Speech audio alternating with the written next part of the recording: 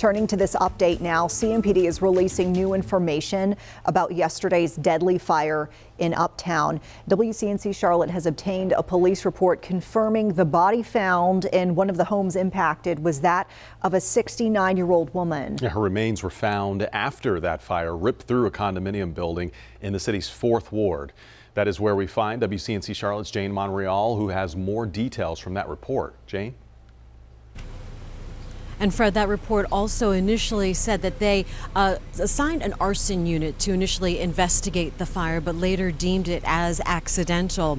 And Charlotte Fire just posting on Twitter in the last few minutes that 12 condo units altogether were affected. 60 firefighters in total were able to control it in about an hour. But you can see all of this damage that's left today. Also today, residents who had to evacuate returning to the neighborhood still in a state of shock.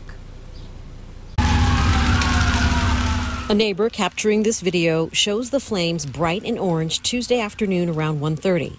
Parker, who didn't want to go on camera, saw it all unfold. Got my phone and called 911, and by the time I got off the phone, maybe 30 seconds, a minute later, the whole left side of the porch and that apartment was in flames. Another neighbor, Jack Cottom, was more directly affected. It was definitely pretty chaotic, but because the front portion of the building burned out and they weren't able to access the stairs, they actually had to go in through my unit and go in through the wall to contain the fire. There's a shared wall, so they busted a hole through there and took the hose up and then fought the fire that way.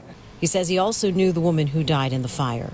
Earlier in the day, we had I'd seen her in passing, but yeah, she was someone that I would see and frequently just to kind of have small talk with. She was a kind person. He says he was lucky to escape with his dogs. Returning 24 hours later, he says it all feels surreal. Been checking you guys like every 15 minutes because I'm like, why did this happen? So, I kind of want to understand what was it that was the cause of the fire. That way, hopefully we can do something to prevent it in the future if it's possible.